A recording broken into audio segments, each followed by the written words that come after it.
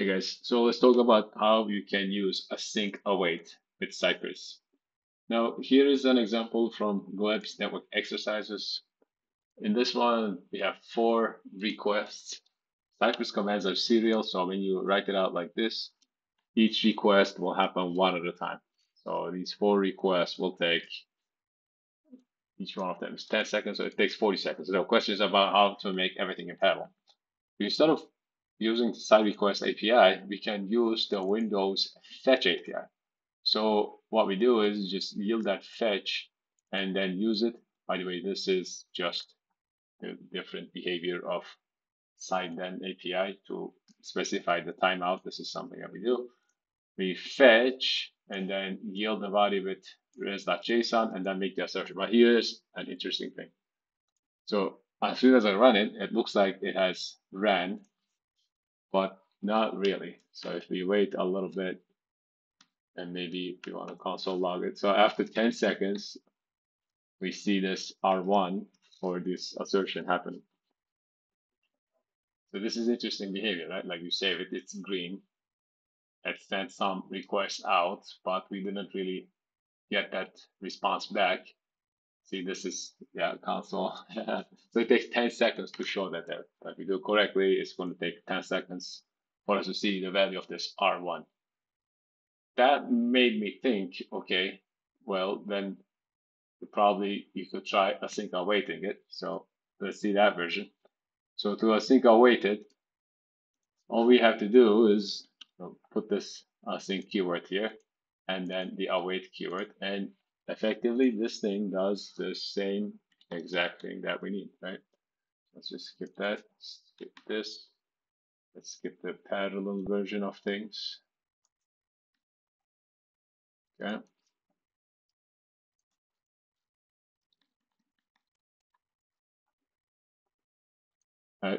We see this spinning, so this is kind of what we want, right? It's spinning, and then in 10 seconds, we're going to get this R1 response. You might not like this double await JSON, but it is basically the same thing as just if you did this and then said await v1 JSON, it's exactly the same thing. I just dislike variable assignments because I think they're code smell. You can just shape the data however you like and yield the value at the end, whether you're testing or doing development. It's the same thing. Anyway, so we can use async await inside the side then, which is the big highlight here.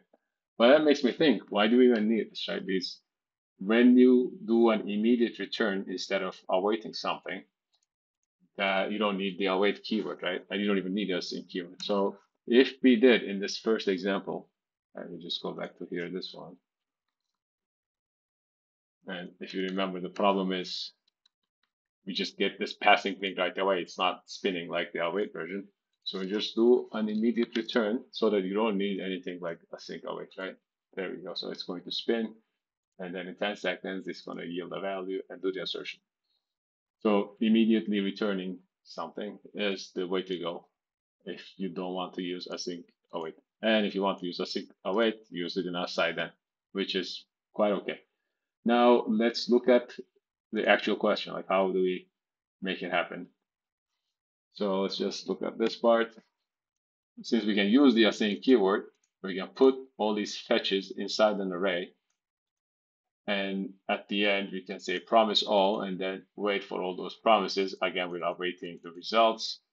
And then we're yielding the results to the chain so that we can do the assertion later. Then we can just, and that part is just Cypress. It's not, I mean, we could do this differently. We could put all these expect statements here and check this big array of arrays without having to spread it. That part isn't that interesting. It doesn't really matter. But here we're going to see this first one happen for 10 seconds. And then the second block will happen. Oops. Right here. Not only. And you could, by the way, just assign this to a function and shorten it, but it's not necessary here. So the first one happens, and then the second one happens, all four of them in parallel. We're using async await, and we're returning it at the end. But then this makes me think, like, why do we need this version, right? Like, we could just immediately return all that instead of the clunky async await syntax, which everyone is addicted to using because they don't know what to do with their variables. I don't know what to do with it. Let me assign it to something. Well, all we're doing here is this part, right? So if we just said, uh, so let's just do this, promise all that, wrap that thing, okay, and at the end we're just returning that, okay, and I don't just immediate return. Like, why do you need to type that out? Just shorten things, right? So immediate return, promise all. Let's see if this version works.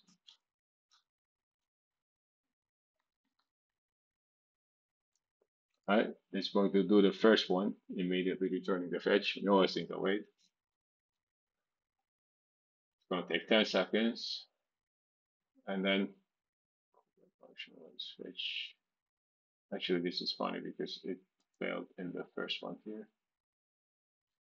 Did I mess up some syntax? Yep, I think I did. Anyway, let's just do this part. That's the only part I want to see work. Yeah, as you see, the immediate return is perfectly fine doing promise okay. Did I do something else? I think cool.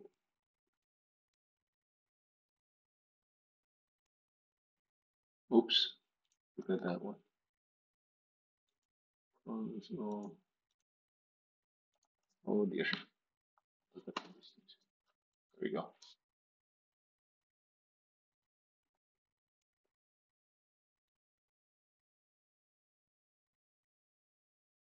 Yep, so you see them in parallel in 10 seconds. They all happen.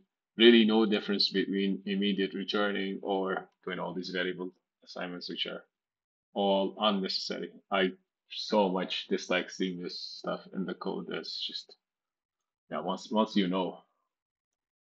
So let's just make this part work too. Okay, let's see. Yep, this should be just fine. And the first one runs. No async await, just immediate returning. Does its thing.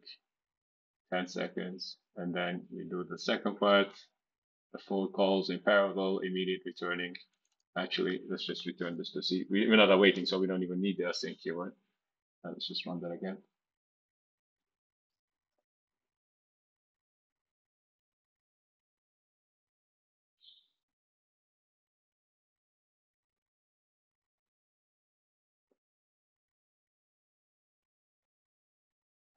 So no async await, perfectly fine. And then the async await version is just the same thing. So the parallel version, I wouldn't bother with this. I wouldn't bother with variable assignments.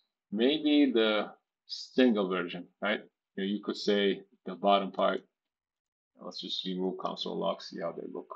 Maybe the bottom one is slightly more pleasing to look at. Fetch. Yeah, we could declutter it a little bit maybe.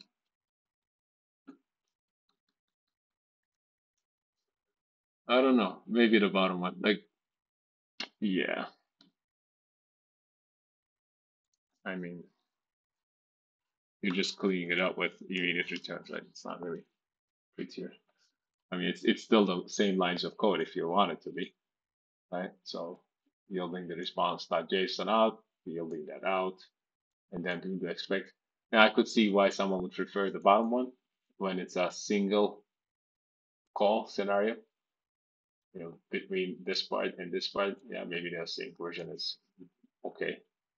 But for sure, the promise all version, where all of them are parallelized, just do your immediate return, right? That's perfectly fine. Yeah, yeah. So those are the highlights. If you want to use async await, you can do it with side end. You can have this side end thing, and then the entire T of the code with async awaits in there. But most of the time, you don't need it. You don't need async await because you can just do immediate returns, even in non-Cypress regular JavaScript code. Even just the immediate returns. Like I, when I see return await something, like why? Like some linter should warn against that, saying hey, if you're doing a return, you don't need to await anything. So and then when you do immediate return, you don't even need async that in that case. That's all. I hope this was entertaining. How to use async await with Cypress. Enjoy.